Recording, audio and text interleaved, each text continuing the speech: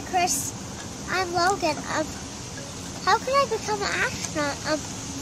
It's really hard, but I really want to be an astronaut. So, how could I be an astronaut? And I really like spaceships, and I wish I could ride one. So, I love you, but and you can tell me, but it's okay. What? Nothing. Are you finished? I want to go post him a letter. You want to go write him a letter? Okay. Do you want to say a goodbye? Goodbye. Goodbye. Okay, have a peaceful day. Have a peaceful day. Logan, hello. It's Commander Chris Hadfield. Thank you very much for making the video for me. I think it was you and your mom made that video. It was really nice to listen to what you were thinking and what you were dreaming about being. And what I heard you say, Logan, was that you would love to be an astronaut. And you recognize that it's really hard, but you really want to be a spaceship driver. And I've been a spaceship driver. It is an amazing experience to be able to fly a spaceship through space, to be the person inside that makes the spaceship work. It's really difficult. You have to study and learn and practice, but then you get to do something that is right on the edge of incredible, flying a spaceship and leaving the Earth. And you asked how.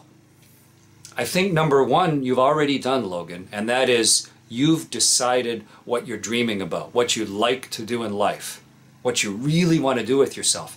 But now the big thing is how to turn yourself into an astronaut. How can you take what you have and who you are and make yourself into somebody who people are going to trust to fly a spaceship, to operate something that complicated. So here's what I think you need to do. Number one, you need to take care of your body, because they're not going to trust you to fly a spaceship if you let your body get all out of shape. So think about what you eat and exercise a little. Take the stairs and carry your bag and exercise your body. Number two is you have to know things. So study and learn and read books, and don't just ask questions, but listen to the answer and try and understand them. And number three is learn how to make decisions and stick with them. So decide things for yourself and then stick with those decisions. Practice. You know, this week I'm going to read 20 pages of a book every day, or this week I'm going to do 10 push-ups every day, and then do it and practice it.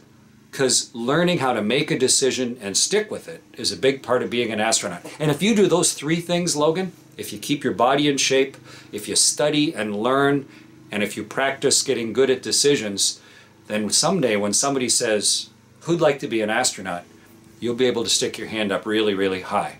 And maybe you'll even have a chance someday to fly a spaceship.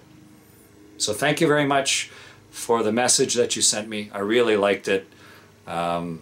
I wish you really good luck in all those things that you're doing. And until I see you in person, goodbye.